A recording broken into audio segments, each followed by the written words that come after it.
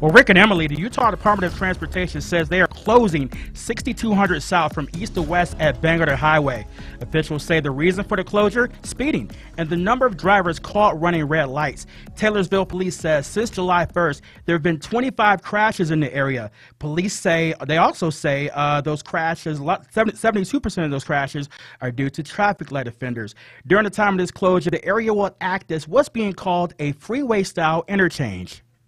Basically, east and westbound traffic would be shut down underneath the underpass right now. So you can still make right turns onto Bangerter from all four directions, but you will no longer be able to make left turns on 62 in Bangerter.